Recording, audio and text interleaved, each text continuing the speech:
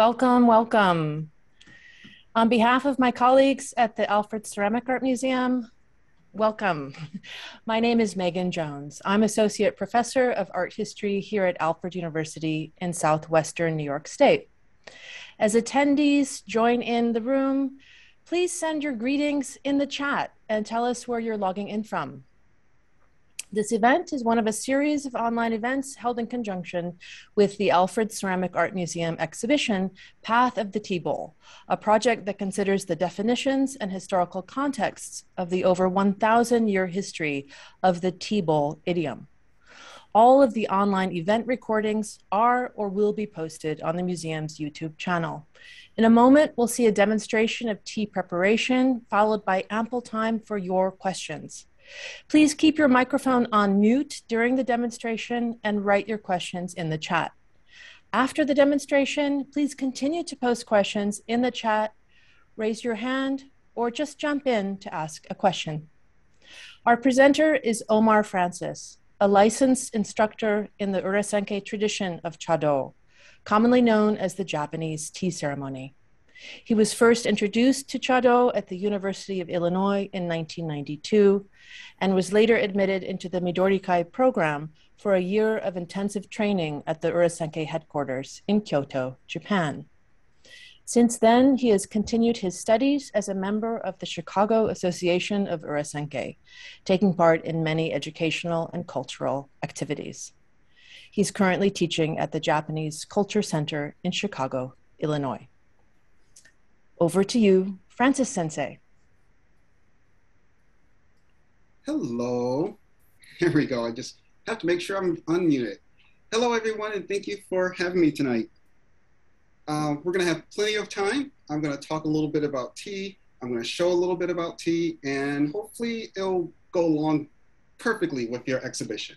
We're going to focus a little bit more on the tea bowl tonight, but please, if you have any questions, just jump right in and we'll figure it out. So, Japanese tea ceremony. Boy, we could talk about that all night. So I'll just kind of give you some of the highlights. So from the Japanese point of view, tea pretty much came from China. Of course, maybe it came from someplace else before that, but from a Japanese point of view, it came from China probably more officially with Buddhism in like the 6th century. Buddhism actually was introduced to Japan from Korea as they were looking to get favor from the imperial court in helping them out with some wars. So that was the official entrance of Buddhism and also tea at that same time. But it wasn't matcha. It wasn't what we're going to be talking about tonight. It was more of a steep tea, most likely like a compressed brick tea that you would break some of it off, add not sugar, but maybe more things like ginger and onions and stuff like that. So you have a savory chai. So as you can imagine, it didn't exactly catch on in Japan, but it was there. And some people would have it, but really it was more something in the temples or in the courts. If you jump ahead like another really 600 years, in the 12th century, Zen Buddhism started to come into Japan. Now, as I just mentioned, Buddhism came in earlier, but it wasn't Zen Buddhism. There's another type of Buddhism, several different types of Buddhism actually, but Zen was something new in the 12th century. And it had a radical new way of being practiced, and it had a new way of drinking tea. Because at that time, there was no real matcha in Japan. And so when you have matcha, it's a green powdered tea, and the tea's put into a bowl, which you'll see soon, and you whip that up in the bowl. So that's, of course, why we need bowls for tea, because it's not made in a pot and then you pour out portions. It's made one at a time in a bowl. Now, even jumping ahead more, it wasn't really until the 16th century or towards the end of the 16th century where what we call Chanoyu came into existence. So true, tea did kind of come from China, and some of the practices of tea came from China, but what we call the tea ceremony, or what some people call the tea ceremony, really didn't come into existence until it became Japanese. And so it is fair to call it a Japanese invention, though it clearly have roots from other places. But there's so much I could say, But I think I want to focus just a little bit on the tea bowls first, and then we'll get a little bit more into the philosophy and the ideas behind it. So please, if you got questions, start generating them, but we'll get to those real soon. So to really talk about the tea bowls a little bit, I'm going to have to switch my camera. So if I don't mess that up, that should be really smooth. Let's see. Okay, and I'm going to fix that. That looks a little strange. There we go. That's better. Okay, so this is my desk right here in front of me. So tea bowls. There's so many. Here's one that I have here, and sorry, I'll just switch that a little bit. So we care a lot about tea bowls, but we care a lot about all the utensils in tea. So it's not that the bowl itself is necessarily always the focus of the tea gathering. You have to balance it with so many other things. Let me get that out of the way. So this one particular bowl, it's a little bold. It's a little fun. It's a little decorative. I'll try to get that a little closer if you can see. And you know what? I'm going to switch cameras just so you can see that a hair bit better. And then I'll switch right back. There we go. All right. So this bowl here, you can see there's a design here in the front. It's there's an official on a horse, and then a few follow him, and then there's like a design on the inside. And I thought I'd bring this up because tea bowls clearly have a front and back. You know, this is the back side, and you wouldn't see much of it. And in fact, when the person is making tea, it's facing the person preparing the bowl.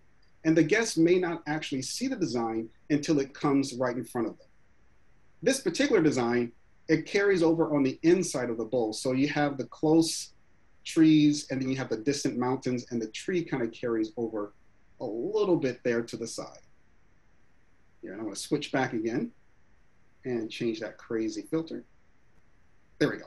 Okay, so what I've learned though is that tea bowls themselves don't necessarily just have their own personality, as in like it just doesn't always, it's not always one thing, and it will change depending on what you have with it. So I brought a couple of tea containers with me just to kind of show what I mean. So here's our more basic black tea container. And so if, let's say, the bowl itself really is going to be the focus of your tea gathering, you want other things that will kind of move into the background so the tea bowl can come forward. So maybe this one would work. Actually, maybe this one will work a little better. As you can see, it kind of changes the theme a little bit, or the feel, or the vibe of the gathering. So it could be something bold and festive. It could be something somber. Or you could really get a little crazy. And I have this glass or crystal tea container. Now it's empty right now, but you can imagine if there was tea inside, you can see it through the container itself. And maybe these two would work together. But honestly, usually for my taste, this might be a little too much. It's kind of a one or the other. So maybe I would do something a little bit more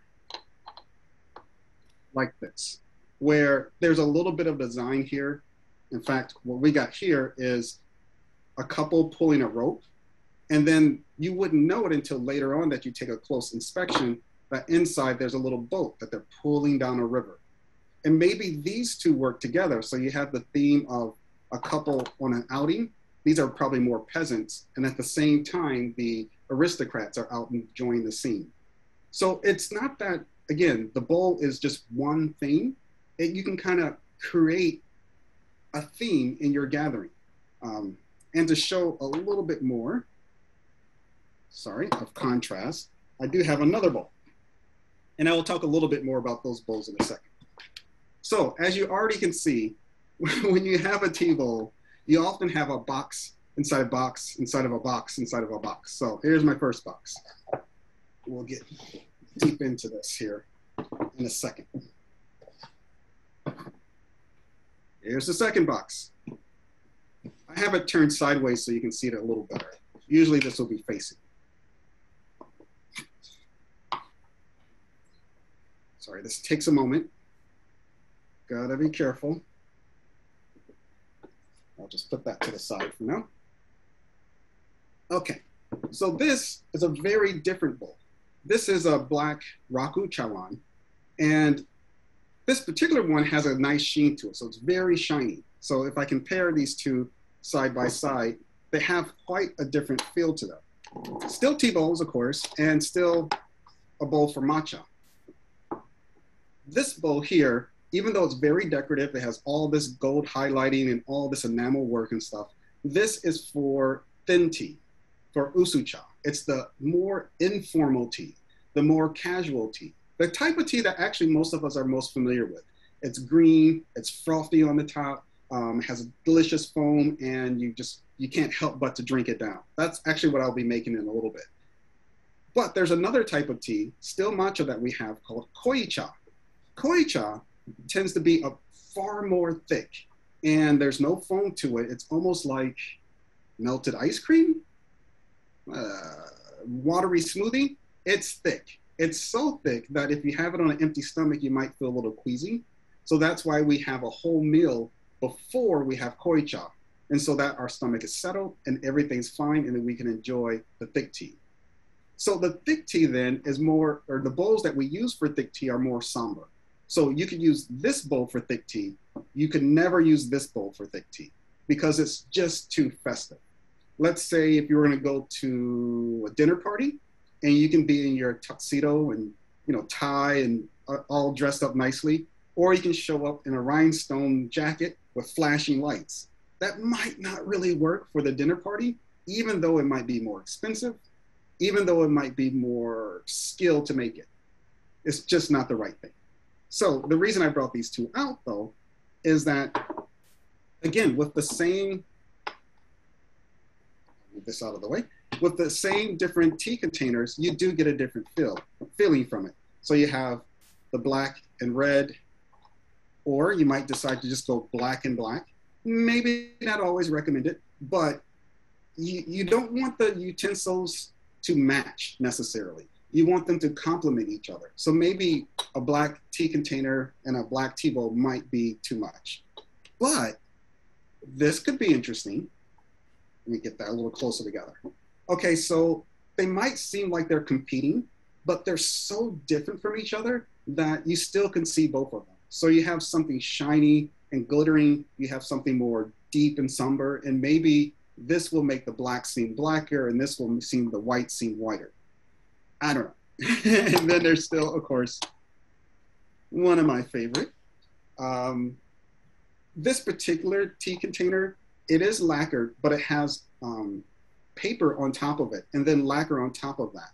So it has a more natural feeling, and I don't know if it all shows up on the camera, but there's a lot of texture to it. And so maybe together they create something interesting. But I would be in trouble if I don't mention, of course, the typical container that does go with the koicha is a different vessel altogether. There we go. Sorry for all the show and tell, but this is a chaire. Oh, there's one inside there. I'll open it in just a second. So usually for thick tea, instead of a small lacquer container or a glass container or any variation like that, we tend to use something a little more stately. So when the guests come into the room, they might see this already waiting for them. Sometimes it's maybe in the bowl like that. And so that gives a different impression than, let's say, sorry, I hum to myself a lot. There we go. So that. Now, by no means am I saying like this is wrong and this is right or this is better than that. It's just that there's different times for them. So in a longer full tea gathering, which could last 3.5 hours, you could have the koicha made with this vessel first, and it kind of builds up to the highlight of having the koicha. And then later you would have the usucha, which is lighter and the feeling is a little more relaxed and like just after going through something special. But I'm not going to tease you and just keep this wrapped up. Let me open this up here.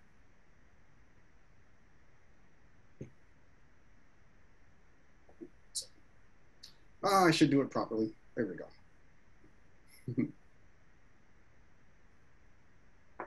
So this is a ceramic container. I'll turn it more so the front is facing you. So when I say front and back, of course, there's usually some kind of design that distinguish the front. This is true for tea bowls. This is true for tea containers. Anything you have in the tea room has a front and back. And so we use these things with the front facing us. And then when we're done and let's say presenting to the guests, we turn them around. But this is a ceramic container. It's tamba yaki, tamba ware from Japan, and it would have an ivory lid. This is not real ivory, so don't worry. It's something imitation. So typically then, for koicha, you have things that are more subtle and subdued. And for usucha, you have things more light. But show you one more thing. I know I'm getting quite the collection here. Let me clear this out for 1 second before we get a little bit further. Okay. So I have this tea bowl. And I have to admit, when I first got it, I didn't really like it so much. But maybe the color of the light doesn't show it super well, but it's kind of pink. And I don't know, I just wasn't feeling pink so much myself. But, you know, my wife found it for me at a thrift shop, and I would be a fool to say that I didn't want it. And I looked at it and I lived with it. And over time, I started to like it more and more. And if you see, there's all sorts of things going on here. What I think it is, it's a low-fired clay, probably an earthenware. It's not from Japan, but it's made by someone who clearly knows tea bowls. And it was made in '79. So I couldn't really say what type of ceramic it is, but they have a crackle glaze in it. There's a little swoop going on the inside. And I think on the outside, they probably use different glazes. Let's say maybe use high fired glaze, fired low. And so it's kind of not quite clear here. It's kind of muddy, and it has all these little pop marks on it. So at first, I was like, But then as time went on, I started to like it more and more. And I think I started to like it more and more when I started to use it with darker utensils. So when I started to use it, let's say with this natsume, or even, let's see here, in a darker space. You know, sometimes these really bold designs were never really meant to be seen in a really bright room. Like if you think of geisha, for instance, with all their white makeup, that was so that they stand out in the dark. So some of these utensils were really made to be seen in a dark tea room.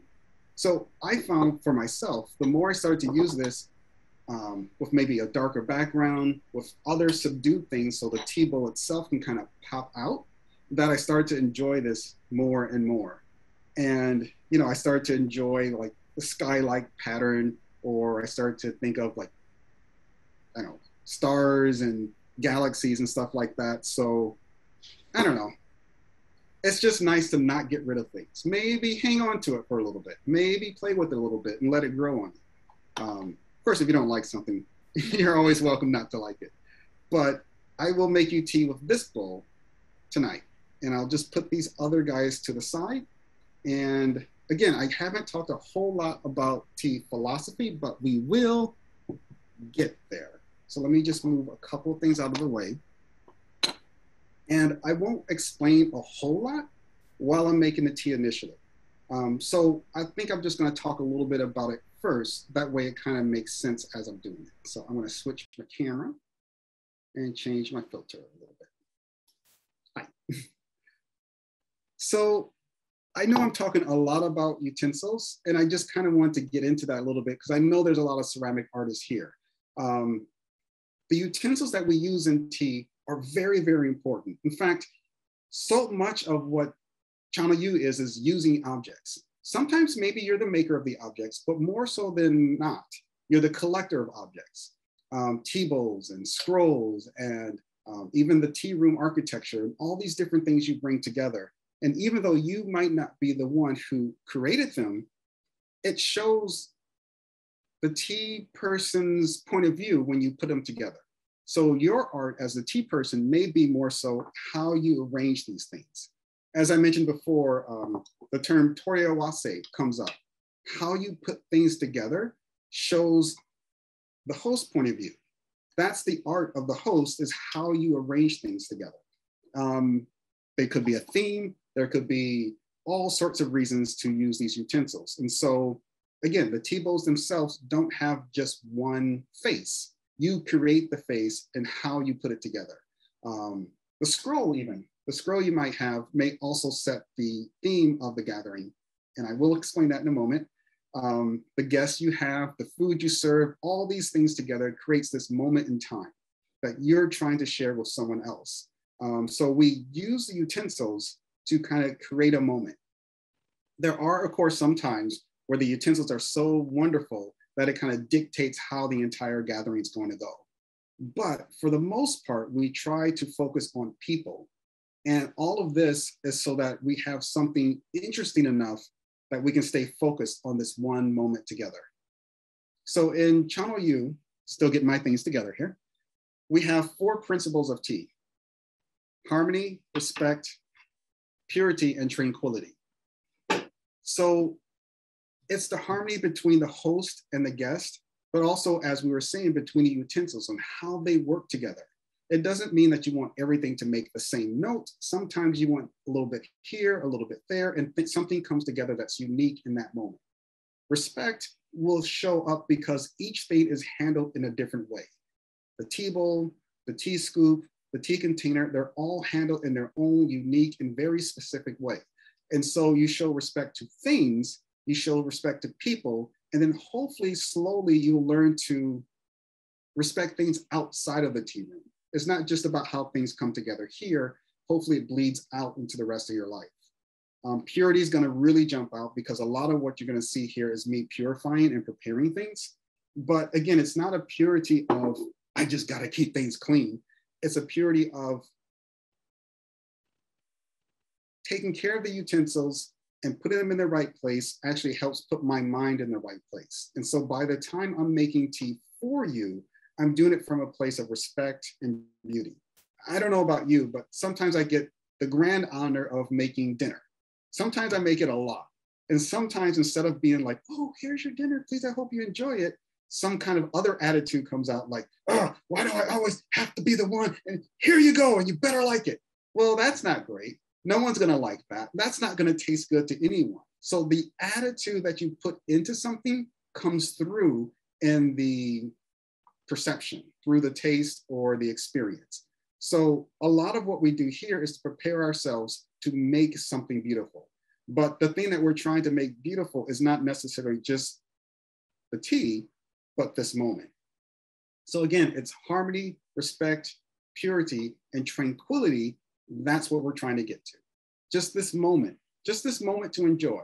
Doesn't imply that everything's perfect. It doesn't imply that all your problems are fading away. It just means that you're here and you're enjoying this moment together. So for us, for me, it's nice to just really get into tea, and that helps me do this. For other people, it could be calligraphy, it could be baseball, it could be ice skating, it could be going to hockey games. You know, in some ways, it doesn't matter. You know, if you can put your heart into it and share it with people who appreciate it, I think we're gonna pretty much feel the same thing. But you gotta be true to yourself, and you got to find the way that works for you. So this works for me. So if you allow me to, I'll make you a bowl of tea. Or okay, I'll make me a bowl of tea. I will drink it, but I'll try to pretend it's for you. I'll just go through one of our basic ways of making tea. And again, I won't say a lot until maybe about the point where I'm drinking. But please try to keep in mind harmony, respect, purity, and tranquility. So I do have to switch my camera one more time. And as you saw, I have a lot of boxes. So I'm gonna move this hopefully out of the way. Okay.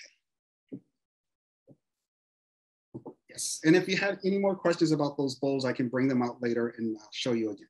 But let me just switch the camera. Okay. And again, I have to switch my filter. There we go. All right. So what's hard for me sometimes is stopping all this talking, stopping all this yapping, and just make tea. So here we go. Oh, too much in the background. I'll try to keep that nice.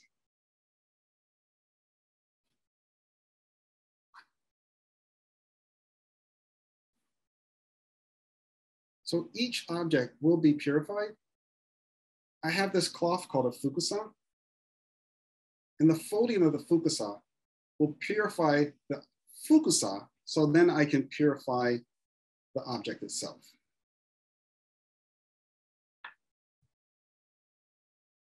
So again, I have to fold that again for the tea scoop.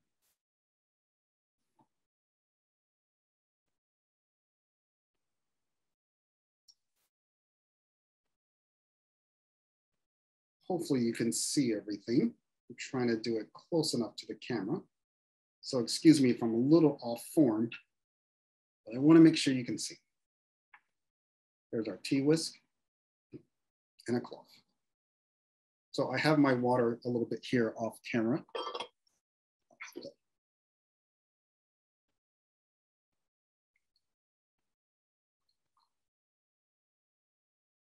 So I mentioned that there's purification.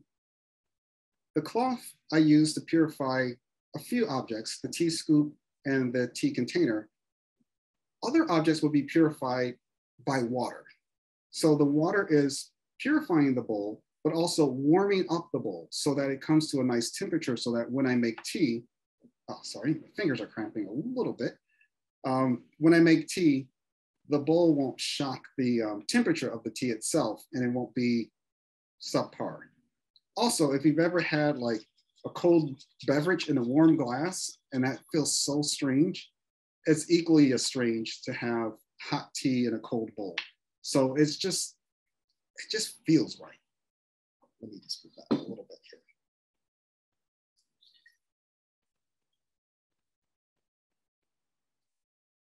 The hot water also prepares the tea whisk, so it's more soft and supple, sorry. And so that when you're whipping tea, you won't have the risk of a tine breaking off into your bowl of tea itself. So everything is very practical, but also beautiful at the same time. And when I say beautiful, but what it should be, not necessarily everything that I'm doing right now. Let me change that down. So what would happen here is that I would ask the guests to go ahead and have their sweet. Now, I'm not going to tease you and eat a sweet in front of you, but I would pick this up. And then to my guests, I would say, "Okashi o dozo," or "Please have your sweet." And then I'll go ahead and prepare their tea. So it's really one person's amount of tea, probably want to see that, one person's amount of tea at a time in the bowl. A lot of times it's the same bowl. So I would make a bowl of tea for the first guest. It gets returned to me. I rinse it and I make another bowl of tea for the second guest in the same bowl. So one at a time, you're drinking from the same tea bowl. However, if we were having the thick tea, the koicha, it's everyone's portion in the bowl at one time, and it's passed around the room almost like a communion of sorts. So everyone's drinking from the same bowl for koicha. As you can imagine, this has been really hard during COVID. We're trying our best to be safe for everyone while still having the spirit of sharing tea. There we go. Fair warning, when I have a bowl of tea, I tend to get really chatty. So I hope you got questions because it's gonna get weird. Here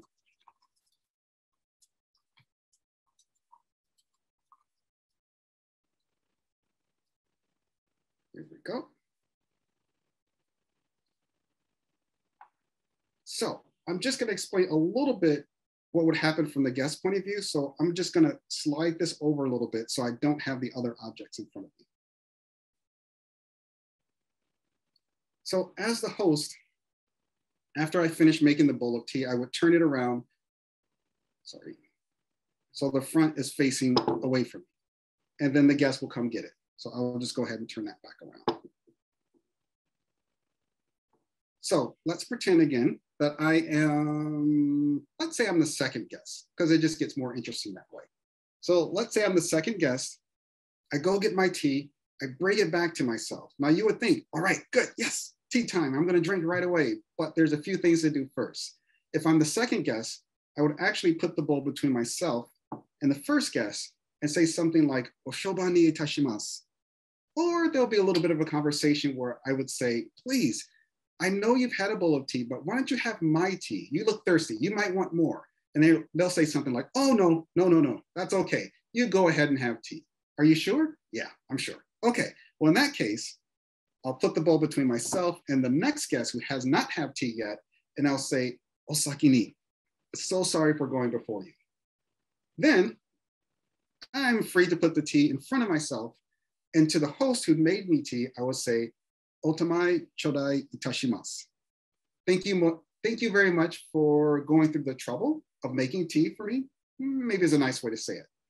I can almost drink now. 1 second. Sorry, my hands are cramping just a little bit today. There we go. So I would pick the bowl up, I would hold it in my hand, and I would raise it slightly in the air. I know the camera's not showing all of me, but my office. So I would raise it slightly in the air. This is not because I am praising the bowl. This is not because I am praising the tea. It's a moment of appreciation and thankfulness for everything that came into this moment for us to have tea together. Someone had to grow this tea. Someone had to cultivate the land. Someone had to package the tea. Someone had to send it from Japan to here. My parents had to have met. Your parents had to have met. Someone had to create this computer and technology. And if you think about it, it really goes to like all of existence up to this point in time was required for us to sit here and have this bowl of tea. So when you bow to the bowl, it's not bowing to the objects, it's bowing to the moment and showing thankfulness for this moment in time. In fact, we don't really bow to any particular object except a scroll. Everything else we just look at respectfully. So I really want to drink this tea. So if you let me, I'm going to go ahead and again, lift the bowl up. And I already turned it around and I'm going to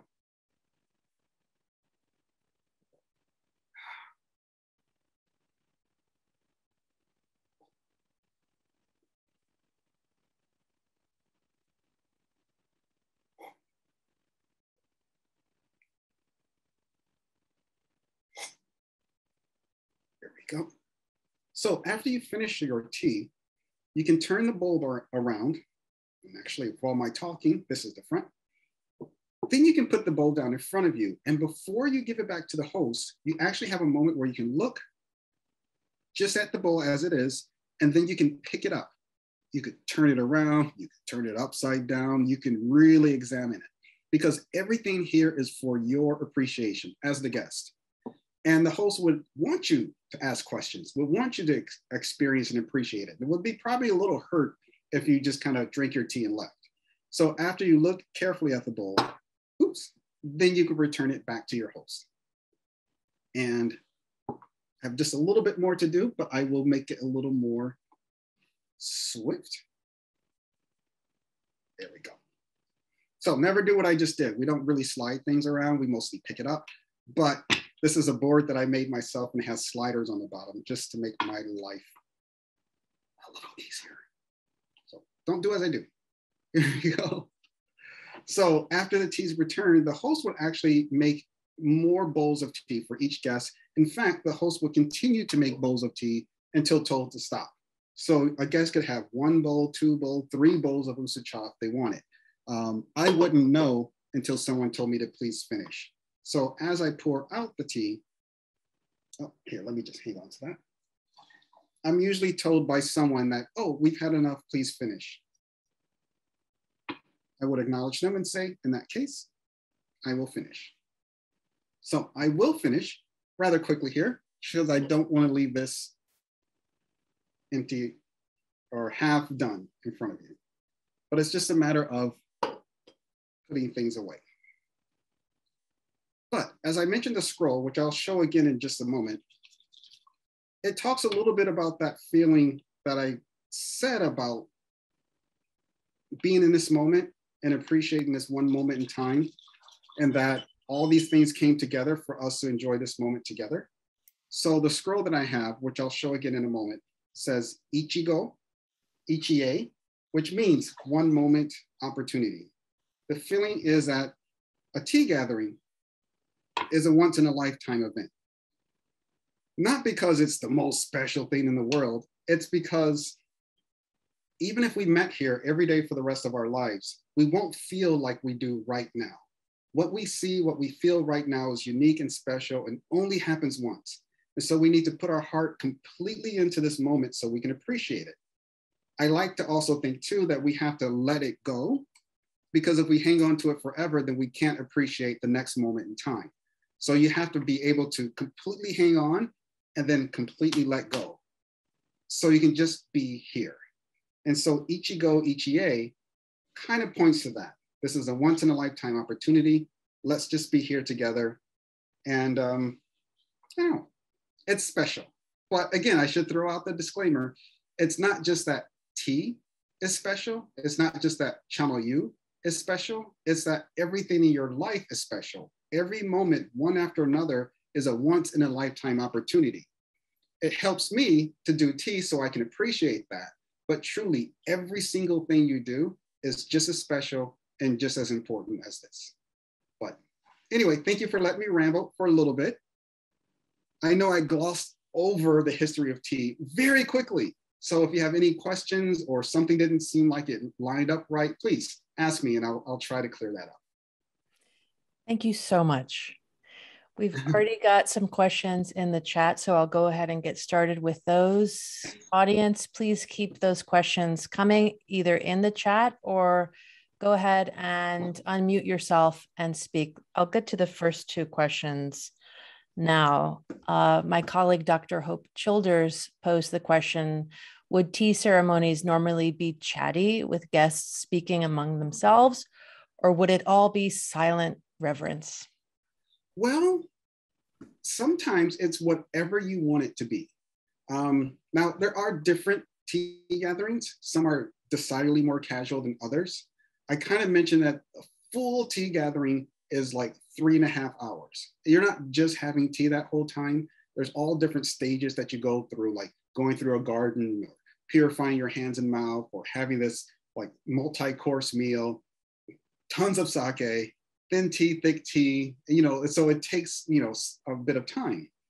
The only time that there is absolutely no talking is during the preparation of the thick tea. So when the host comes into the room and starts making thick tea, and again, I mentioned it comes out of usually a container like this, up to the point that the first guest is drinking, there's typically no talking. Outside of that, you could talk the whole way through. But you really should keep it on what's going on. So you can talk about the flowers, you can talk about the scrolls, you can talk about the weather, but you wouldn't talk about sports. You can talk about poetry that comes to mind. So it really is up to the host and the first guest, because even at a tea gathering, the talking is really confined to the first guest and the host. There is definitely equality in the tea room, but even with equals, there's someone who just is in charge. And so if the first guest is not very talkative, then there's not going to be much talking. If the host likes to be very quiet, then everyone picks up on that and we just be here. So I think it's just like a dinner party or getting together with your best friends or your in-laws or a job interview. It's still dinner, maybe. It's who's there brings things out. So it could go the whole gamut. Usually for presentations, we keep very quiet because we want everyone to see what we're doing. But to tell the truth, it's like, take me and put 3 of me in a room. That's what a tea gathering could be. But at the same time, you know how to read the atmosphere, and sometimes we're absolutely silent. And then it's over, then we move to something else. So it's honestly, what you make it is what a tea gathering will be. And who determines who is the first guest? And can you talk a little bit about how many guests? Usually it's by invitation. Like if you're doing things very formally, and if you're doing this full tea gathering, where it's several hours, in that case, there'll be like a handwritten invitation from the host given to particularly the first guest. And I might mention who else I am thinking of inviting. to keep them company. So in many ways, the first guest is my focus, and the other people are there to create a good atmosphere. It's nice not to have any more than, let's say, 4 guests if you can. So it'll be 4 guests and a host. Maybe 3 is better. Then it's not too many people. Also, it gets longer and longer the more people you have. And typically we're sitting on the floor, on our knees in Seiza for the whole thing. And you want to be kind to people and give them opportunities to get up and move and not last too long. But it's usually determined by the host. The exception to that is sometimes we have these big open house tea gatherings. We call those chakais instead of chajis. Chajis are the more formal tea gathering. In a chakai, it could be like several groups of people will come throughout the day. We're going to have tea at 1 o'clock, and we're going to have tea at 3 o'clock, and we're going to have tea at 5 o'clock. And we have a cap of the number of people for each group, but we don't know who's going to come. So the guests themselves kind of figure out who's going to be the first guest. And if you've ever been lucky enough to see that, it's kind of amazing because everyone's trying not to stand out. So it'll be like, oh, Omar, why don't you go first? Oh, no, I couldn't possibly go first. You haven't had the experience. You really should be the first guest. But Omar Sensei, you're so wise and you should lead us. Like, no, really, I've had enough. And then this back and forth will go on for 10, 15 minutes, but somehow it gets figured out who should really be first. Sometimes it's the person most experienced in tea tends to be the person first because there's so many rules and no one's going to tell you what to do at a tea gathering. You should know. So the most experienced or perhaps the oldest person usually ends up first, but it's not automatic because then some people's feelings might get hurt. So there has to be this little negotiation. And again, you don't know what it's going to be like depending who's the first guest. So it's a spontaneous, interesting gathering, and you don't know who's going to come into the door. So just like these questions coming in, we're not really sure what, but there are a lot of questions coming in now. My colleague, Dr. Bob Myers, how gendered is the tea ceremony? He asks. Well, fairly. It's changed over time. Like so many things in traditional Japanese culture, it tends to be the men who did most of it in the public eye. I think for many things, women were always doing just as much as men, but maybe they did it at home with their friends. But the people who decidedly went out into the world and did large tea gatherings and rubbed elbows with the rich and powerful, when you go back to like the beginning stages of tea, that tend to be almost exclusively men. Things have changed over time. And when Japan closed itself off from most of the Western world, and I should say they didn't close themselves off from the entire world. We say that, but they closed themselves off from the Western world mostly, still trading with China and other places too, but still. When they mostly closed themselves off, and then the world kind of changed, and then they decided, oh, we better catch up. Doing things, Japanese kind of fell out of favor a little bit. And people were really trying to modernize. And so it just so happened then a lot of traditional things kind of fell onto women to do more for whatever reason. And so nowadays too, the majority of people who study tea in Japan, like 90% of the people are women in Japan. Outside of the United States, maybe it's more like half and half. But still, yeah, there is certain gender things because I am part of the Urasenke school. There are several different traditions of schools, and we have a grandmaster, and it gets passed down usually from father to son. So typically in the tea schools, for lack of a better word, the grandmaster will most likely always be a man, and the teachers right underneath him will probably also often be men. But outside of that, almost everyone who studies tea are women in Japan. So it's tricky, there's a mix there, and there's some kind of dynamic going on that honestly I don't completely understand, but it's there. But the nice thing is it is open to everyone. Japanese, not Japanese, men, women, you could wear kimono, you could not wear kimono, you can speak Japanese or not Japanese. Now, even more so than in the past, it is open to everyone. and there's no real restrictions in your gender. We don't do it differently if you're a man or a woman. The host can be a man, the host can be a woman, the guest can be whatever gender, but just maybe sometimes in the structure of the schools, certain roles tend to be male or female, but anyone can do this anytime you want to. So it's a complicated answer. In one way, there's no restrictions. In other ways, Thank you. Thank you. There's so many questions coming into the chat. I want to be sure to get to all of them. So I'm jumping around a bit to keep things thematic. Our exhibition collaborator, Dr. Natsu Oyobe from the University of Michigan Museum of Art writes, "It was a wonderful talk and presentation. Thank you. Can you talk about some of your most memorable tea gatherings?" Oh, it's hard. Partly because tea is very influenced by Zen. And so maybe that's even one of the reasons why I was first attracted to Chanoyu, because for me personally, it was a way to put Zen ideas into physical practice. So it's not just me sitting by myself, meditating and congratulating myself on how great I'm meditating. It's like me doing something with other people, allowing yourself to be seen and critiqued by others. But still, with that Zen idea in mind, I think trying to compare things is not something that you necessarily want to do. You know, each tea gathering is wonderful. Each tea gathering is memorable. Each one taught me something differently. But since we're here, one did come out to mind that once I was in Japan and I was studying in Japan as a student, and one of the teachers, actually, I think it was Birch Sensei from England, who's unfortunately has passed away now. He was in town. And the two of us decided, he's like, "Oh, come with me, Omar. We're going to go to this tea gathering." One of those open-ended tea gatherings where you never know who the guest was. So we got our kimonos on. We walked down the streets of Kyoto. We're being very proper. And I swear I saw like tour buses pass by and they would lean to the side because everybody would look out the window to see, look at those guys, they're in kimono. And so sure enough, we get to the place. It was a beautiful tea house connected to a temple. We go there and they insisted that we become the first two guests. So Birch Sensei, who was very much more experienced than I was and ever will be, he was the first. And then I was right next to him. And then everyone was watching us the whole time to see what we would do.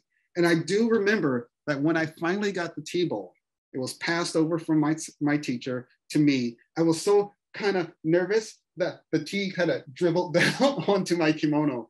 And so I was just so like, all the eyes were on me that I couldn't really relax. And I don't know why, but that one really stands out right now.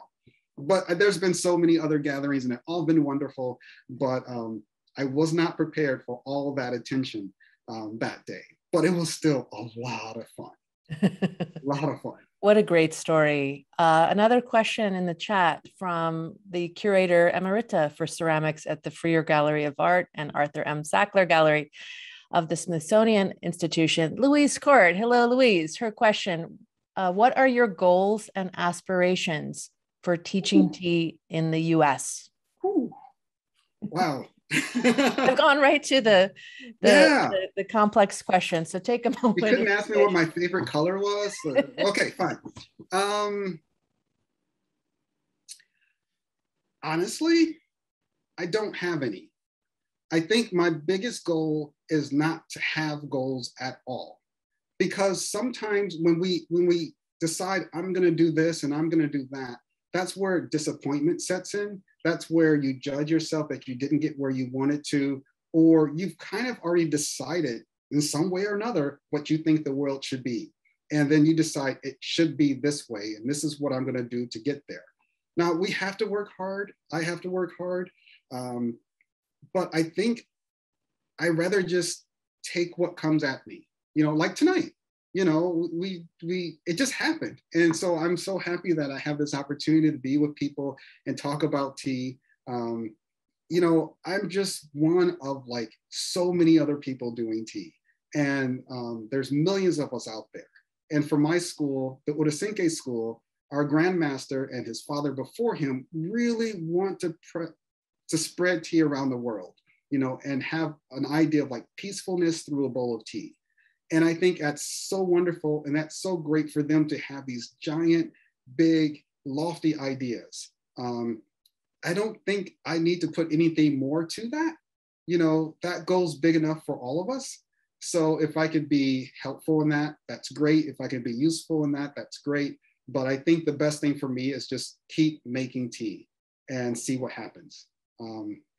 Yeah, if I had too many goals, then I open myself up for too many disappointments. So no goals, and I'm fine. Thank you for that response. A question from Rory Allen about Buddhist meditation. The Yes, please. concepts of harmony, respect, purity, and tranquility all aim to not only bring members into the moment, but to also spread into the members' outside lives. Mm. Do those find their roots in Buddhist meditation? Wow, that's a tricky one too. For sure, Zen Buddhism has been one of the biggest influences on the Japanese tea ceremony. We also call it Chanoyu or Chado. And so we can't help that those certain ideas behind Zen, it's also in tea. But I should really say too, though, it's not a substitute for meditation. You know, meditation is meditation. If you need to meditate, which we probably all do, you meditate. So tea is not a substitution, but it's something that the ideas or that kind of peacefulness or that kind of mindset that you get from meditation, you get to kind of not just have it just in your heart, but to kind of share with others. I think, yes. Oof. I think it's hard because I don't want to speak for the whole world. I guess that's what I'm trying to say too. So I do think that,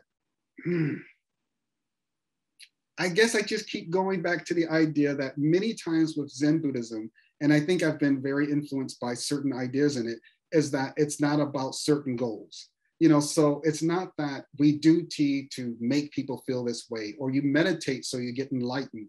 You meditate because that's what you do. If you become enlightened, we'll see. Why do you need to be enlightened so much? What are you trying to get out of it? Why aren't you satisfied with yourself? Why do you think you understand the world? Oh, that's interesting.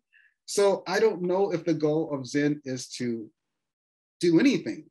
And maybe the best goal to have is not to have goals. That idea of all that pressure that's floating around, if you can just leave that behind and then figure out what's our motivations when we're not so greedy. Because I think we're still gonna do things and we're still motivated to live in the world. But if it doesn't come from just my own singular ideas, then where does it come from? And isn't that amazing? So I know there's connections between tea and Zen, but unfortunately, I can't name them. I can't name the goals, but they're there. And I think it has been said that tea and Zen have the same taste. So the motivations behind Zen are right there with tea, but they're also in calligraphy, they're also in dance, there's also in kabuki. So we're not the exclusive holders of these ideas. Thank you. These responses from you have been really inspiring. I'd like to invite those of you who've posed questions in the chat. If you wish, go ahead and unmute yourself and ask your question live. There was a question from Hal Higginbotham, Ben Howard, Michael Shimbashi. Jump in if you wish. I'll try to have a good answer. So this is Hal Higginbotham. Thank you for your talk. I enjoyed it very much.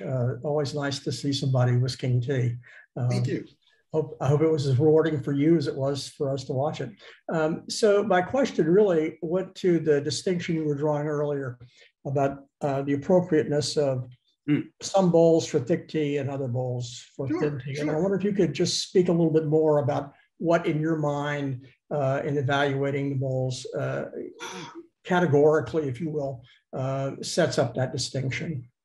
Well, a lot of times, again, I know things mostly from my own school's perspective. And so Urasenke School, along with other ones, kind of consider themselves wabi cha or wabi tea. So the idea that we lean more towards the sense of wabi, of kind of showing nature, of showing the hand of the artist, of letting things be natural. but natural, including human beings, because we're natural too. So it's not like it's nature and people, it's like we're part of nature. So when it comes to tea bowls, particularly for thick tea, we like that kind of natural feeling. So if it's going to have decorations, they shouldn't be so, let me get my bowls out. It shouldn't be something so distinctive as this, sorry, my lights are so bright. So that's a little too figurative, too exacting, that if it's for koi cha, if it's for thick tea, it should be something far more somber. And if you do have like a decoration, it's something that's naturally made in the kiln.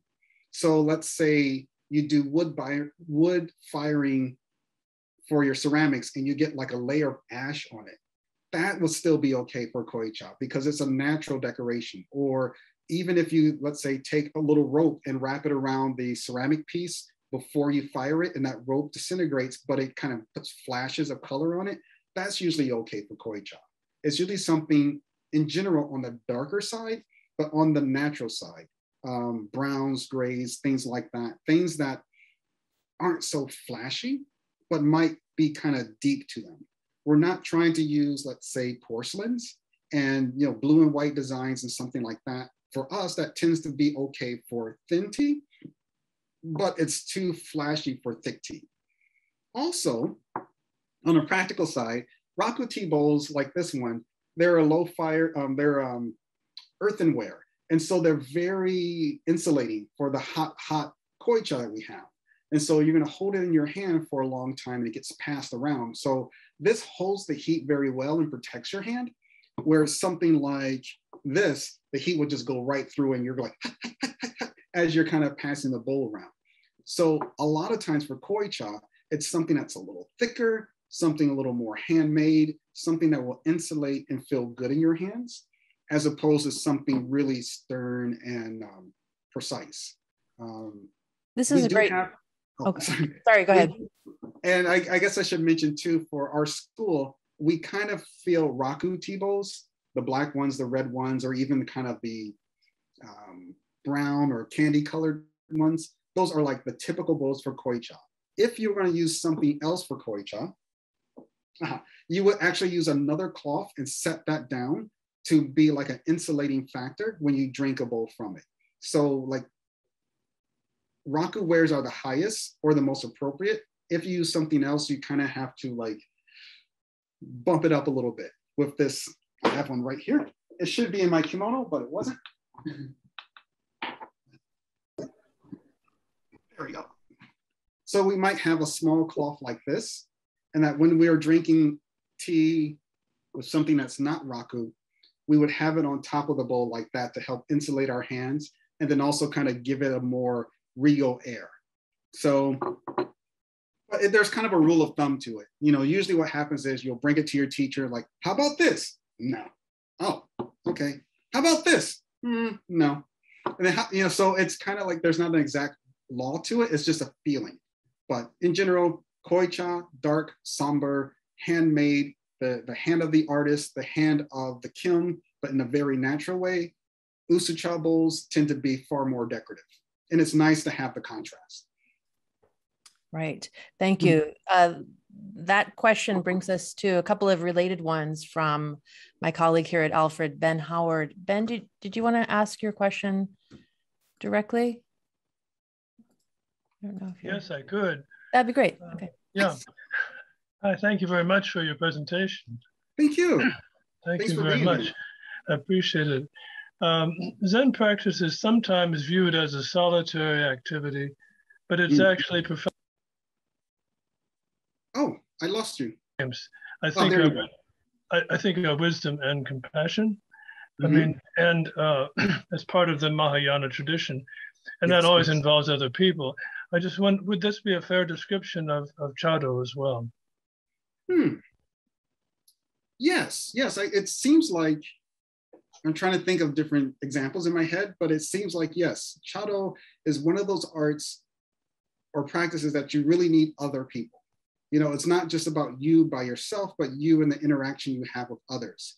And even if by chance you don't have too many people around, it's still about you and these objects, you and the seasons. And so it really is about bringing out yourself, and not just being by yourself, but being with others. And by nature, that's also counts as others. Even the tea utensils themselves, the way we handle it, it's almost as if these are people too.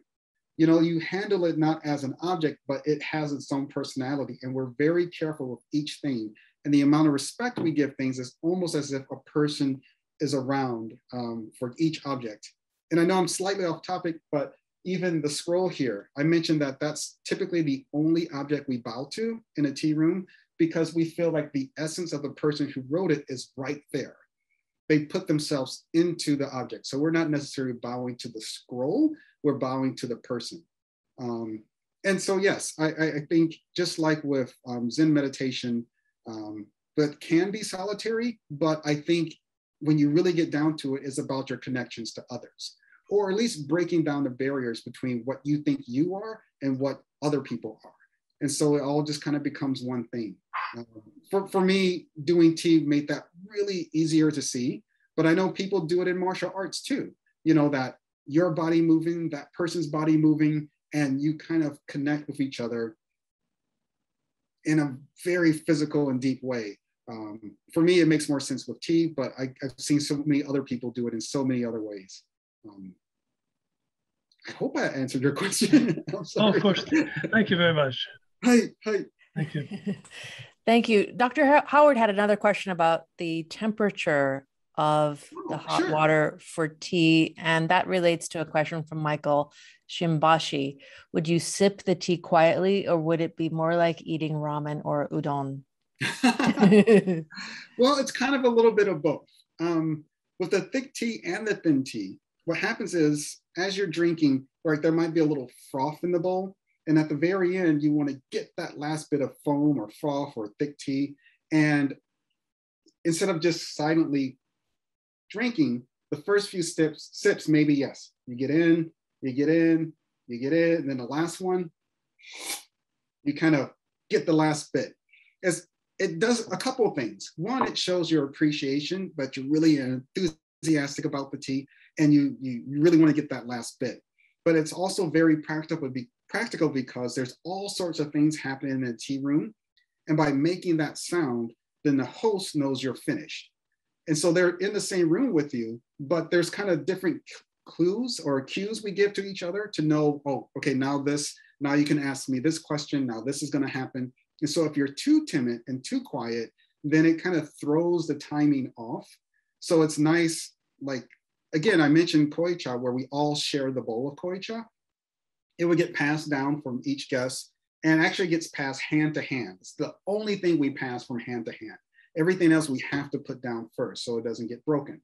But the thick tea bowl, while you're drinking, will get passed hand to hand to each guest. And after they finish, well, the last guest will finish. And so there might be conversation going on. There's all these things happening. The host is turned a little bit towards the guests and they're talking, but they're also listening for that last. Then they can move on to something else. And then the first guest says, oh, can we please take a closer look at the bowl? Because none of us got to look at it because we were drinking. So the bowl needs to come back. And then maybe the host needs to turn around and replenish water to the kettle and other things. So there's like a time to be quiet and there's a time to be loud. And that's why the first guest is important, because they know when to bring them both up. It would be kind of weird if like someone's drinking like, oh my gosh, oh, that's so good. You know, that would kind of be a little weird, although you might feel it inside. Speaking of that, a question from Chris Longwell. What about the taste of the tea and its relation to the process? Well, it's all delicious. We don't add anything to the tea itself. It's really what the tea the tea plantation, what they blend together. So they might take a little tea from this part, a little tea from that part, and they blend together to get a certain specific taste. And typically the teas then will have a name. You know, so even though it comes from a certain company, they'll have a name for this blend and a name for that blend. And they purposely make the koi cha stronger than the usu cha and different things like that. So, but I have found that what you eat before you have the tea actually will enhance or change the taste of the tea itself. Typically, we always have a sweet before we enjoy the tea. For usucha, we have the sweet like just before we have the tea. For koicha, there might be a lag of like 20, 30 minutes. So lighter sweets for usucha, heavier sweets for koicha. And that little bit of sweetness remains in your mouth. And then when you drink the tea, that tends to enhance the flavor. You're not trying to mask the bitterness, but somehow it changes. So if you have matcha yourself and you're having it at home, try it plain. You know, like don't eat anything before, and then try a sweet before, and then taste it, and you'll get a different sensation. So you can kind of tweak it a little bit.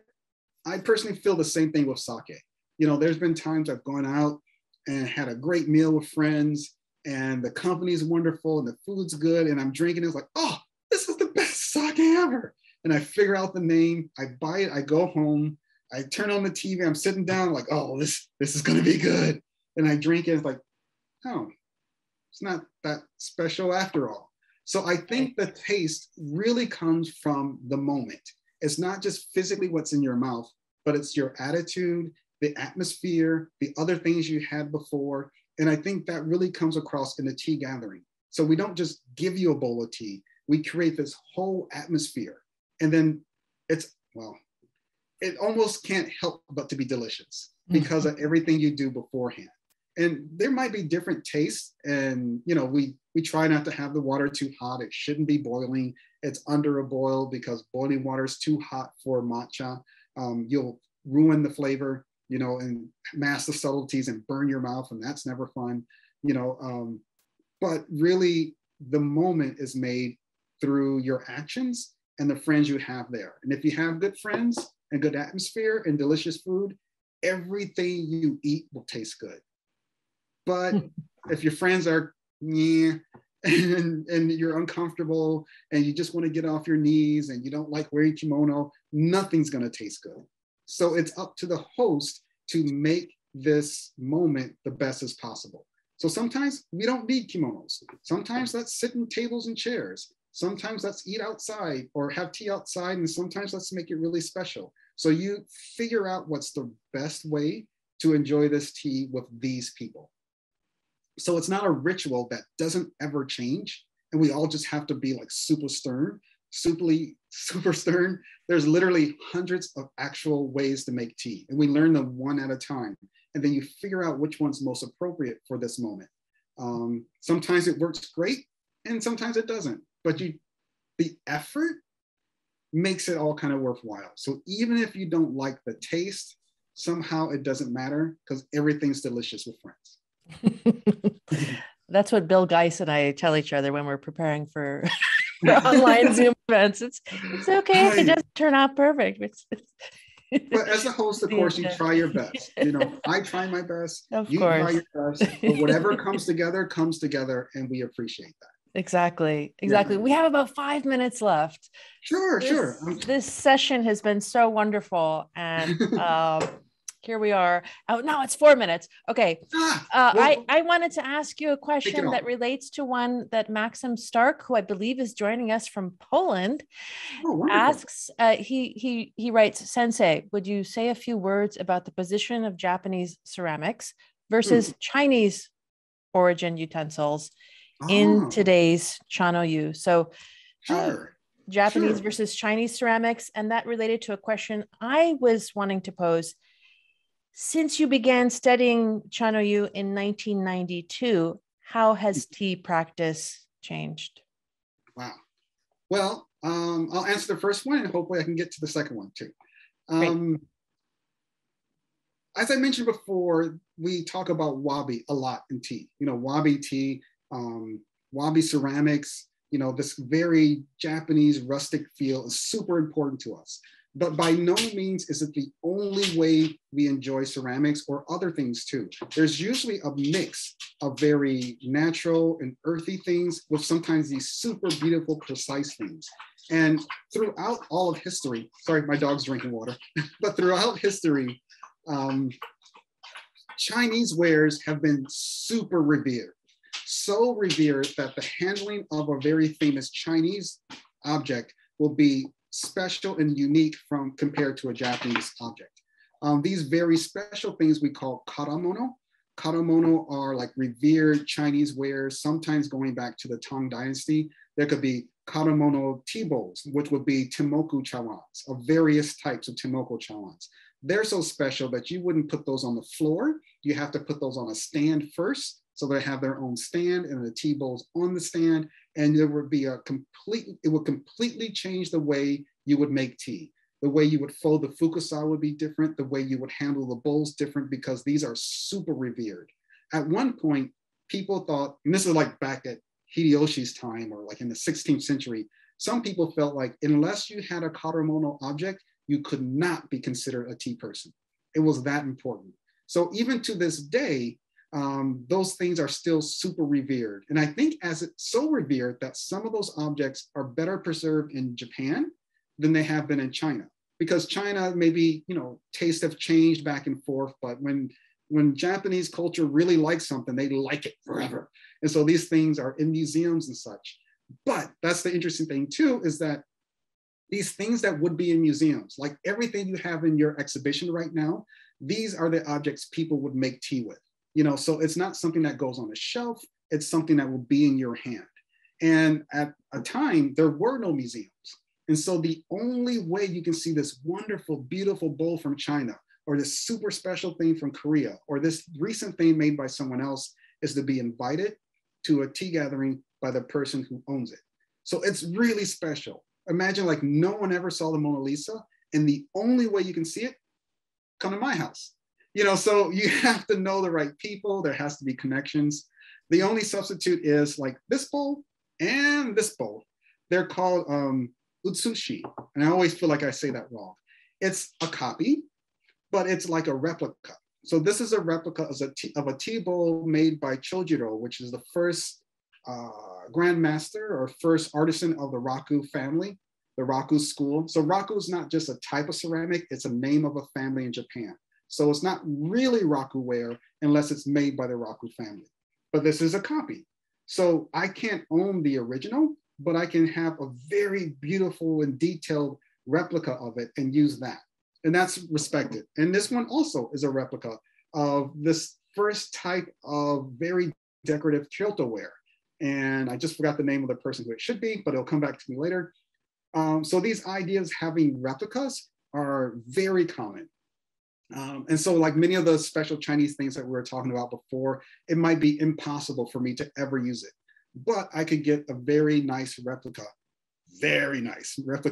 and use that in many ways too. And then you were saying about the change in the tea world. Yes, we're at time now, so maybe we can wrap up. Yeah, I probably couldn't answer that one anyway. This chokai of 80 people quickly here, and if you're willing to stay on a couple more minutes, if people want to ask questions after we officially close out the event, we'd be very grateful. But yeah, I'm wondering, how has tea practice changed since you began study in 1992?